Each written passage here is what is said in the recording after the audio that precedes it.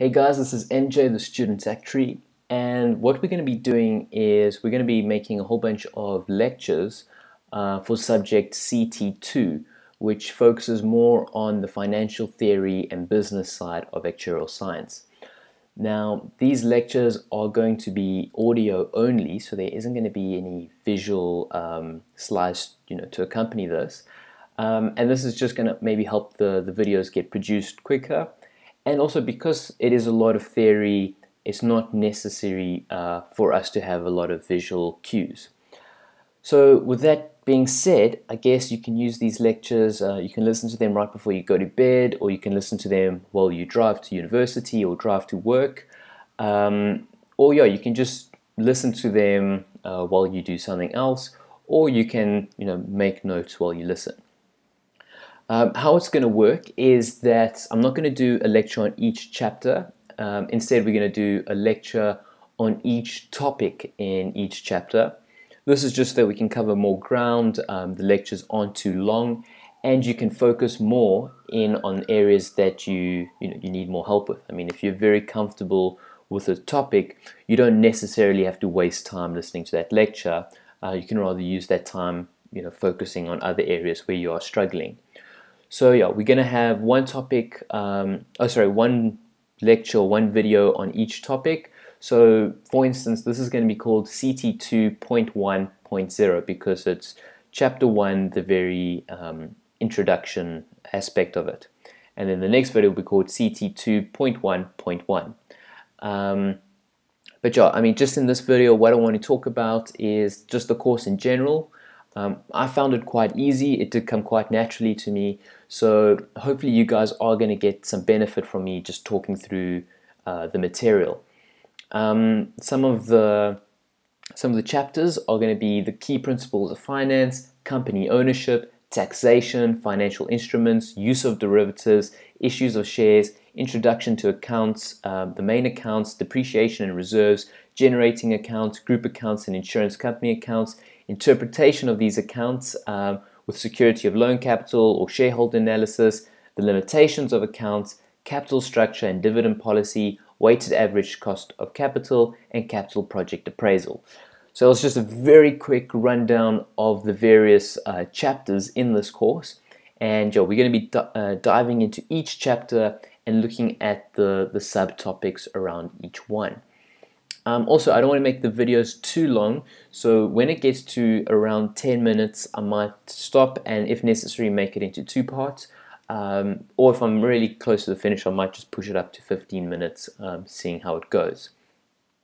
Some of the objectives of this course, I mean, it's to demonstrate a knowledge and understanding of the principal terms in the use of investment and asset management. You're going to need to be able to demonstrate an awareness of the key principles of finance. You're also going to be wanting to describe the structure of a joint stock company and the different methods by which it may be financed.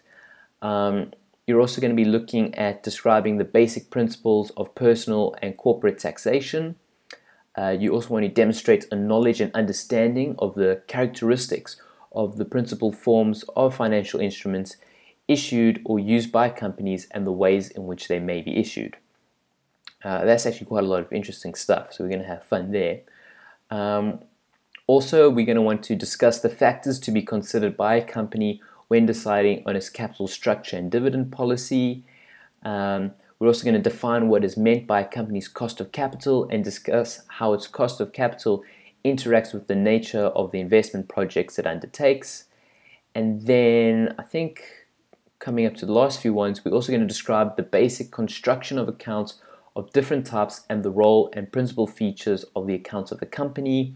And we're going to finally interpret the accounts of a company or a group of companies and discuss the limitations of such interpretations.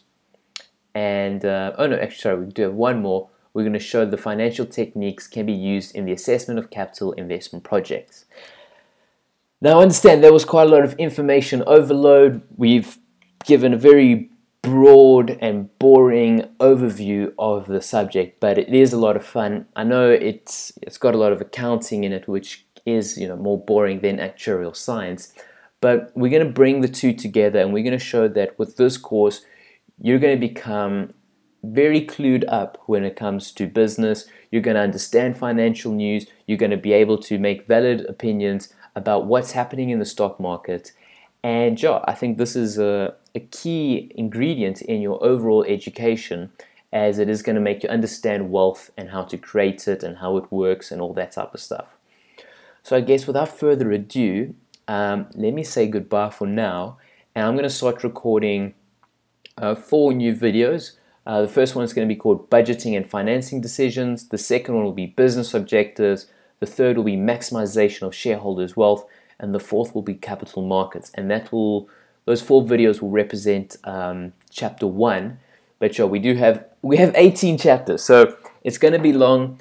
But we're going to go into it. I'm going to focus on the juicy stuff, on the important stuff, and hopefully this is going to help you guys to absolutely ace this exemption, this exam, and yeah, get you on the right track to becoming an actuary. I already have all the CT1 videos on my YouTube channel, so make sure you check that out. I mean, you could even do the 2 subjects at the same time, CT1 and CT2. It is possible to do them together. So yeah, it shouldn't be too much of a difficult course. I mean, CT8 is going to financial economics. Now that's some tricky stuff, but CT2, it should be comfortable. If you work hard, you apply your mind, you should be fine. So yeah, thank you for joining me on this journey. Let's go make some more videos, and yeah, let's get this done. See you soon, guys. Cheers.